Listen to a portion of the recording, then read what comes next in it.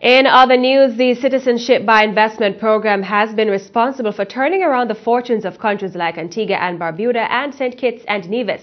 The United States and Canada has expressed concern with the program in the region, and Minister of Foreign Affairs and Aviation in St. Kitts and Nevis, Mark Brantley, says the country recognizes the potential risks it poses to the region, and his administration, which took office in February, is already working to rebrand the program.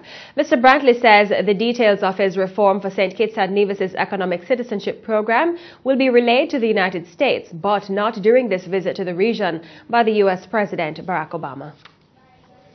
It's a matter of concern, legitimate concern, but equally it is an issue for us which has done well in terms of transforming the economic fortunes of St. Kitts and Nevis. We were at one point one of the most indebted nations in the world, and we feel that the reforms that we brought into being and this particular program has assisted immensely in assisting us to move our economy forward. There is value in it. I think that for many there's a suggestion that these are small countries doing something which is untoward, but the reality is, if you look to Europe, you have Malta, you have Portugal, even the United States itself with its EB-5 visa program, Canada. It is no coincidence, I always tell people, that many of the Russian oligarchs have homes in London. That wasn't by accident.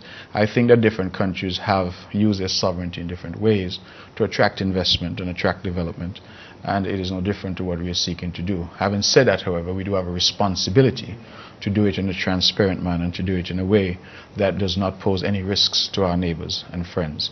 And that is the message that we have consistently taken to the United States. As a new government, we are undertaking massive reforms now, and we hope to meet with them on a bilateral basis very shortly to update them as to those reforms. Is the Citizenship by Investment program a path that Jamaica will likely follow? Jamaica's Minister of Industry, Investment and Commerce, Anthony Hilton, says the thought is neither on or off the table. Every country, large and small, use their sovereignty in different ways. And with respect to citizenship